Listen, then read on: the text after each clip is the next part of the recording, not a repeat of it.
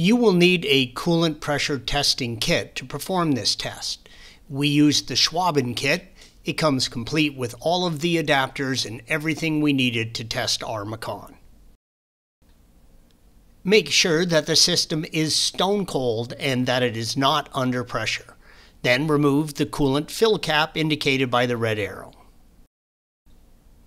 Go through the series of adapters in your kit and screw on the proper pressure cap.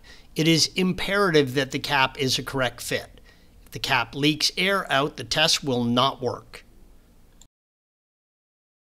Attach the hose and the pump to the cap and pressurize the system to at least 1 bar absolute. The system should hold pressure.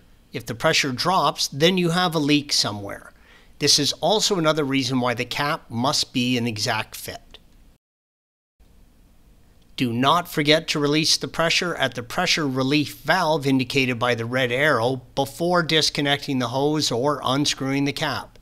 If a leak is confirmed, please see our articles and videos on coolant hose replacement and coolant flush and fill for additional assistance by following the link provided at the end of this video.